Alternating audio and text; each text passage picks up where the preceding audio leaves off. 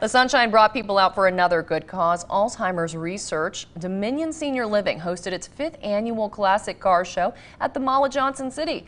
Car owners competed for trophies in first through third place for crowd favorite and the overall event winner. The money raised stays local. Money that goes to Alzheimer's Tennessee goes to things like programming. They come out, they train our staff, they'll go to people's homes and train the people at their homes on how to take care of their loved ones. So there's just a lot of great things that they have to offer. They'll help buy supplies. They'll also help pay for adult take care for if somebody needs a break a day or two. Attendees were able to win prizes, including a 50-50 raffle, along with items and gift cards donated by local restaurants and businesses.